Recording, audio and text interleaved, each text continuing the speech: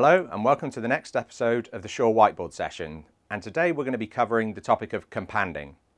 Companding is a process that happens in all analog wireless systems in order to accommodate the limited dynamic range of FM radio.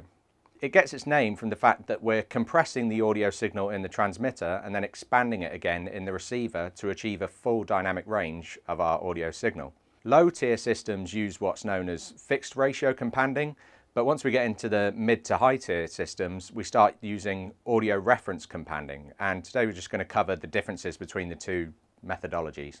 The first type of companding we're going to cover is fixed ratio companding. And in fixed ratio companding, our audio signal is captured by the transmitter and then compressed by a fixed ratio, typically 2:1. This is then coupled with an expansion in the receiver of 1:2, restoring our original signal back to its full dynamic range. The downsides of using fixed ratio companding are that it will compress the signal regardless of signal level. In low level signals, the noise floor of the radio signal starts to become apparent. Users of systems that employ fixed ratio companding will notice this as a breathing or pumping effect. Audio reference companding, on the other hand, is a level dependent companding scheme. So it operates on the principle that it will only compress the signal if it's absolutely necessary. And this means that at low signal levels, you don't get any of those artifacts that you sometimes experience with fixed ratio companding schemes.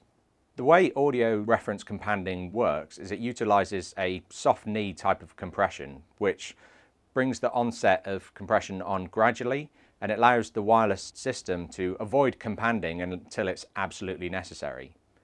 The benefits of this are that you eliminate most of those low-level artifacts, there's a reduction in system distortion, and you improve the transient response and becomes a more transparent and natural sounding system.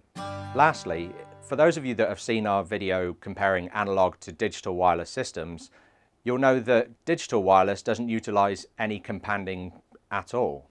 And this is because in the transmitter of a digital wireless system, we're converting that audio signal to a digital bit stream. And because of this, the received signal is exactly the same as the signal that was transmitted. There's no need to compress it because we're just dealing with data. Thank you for watching this episode of the Shure Whiteboard Sessions. To learn more about different wireless topics, please consider registering to attend one of our seminars. The link is at the end of this video. Thanks.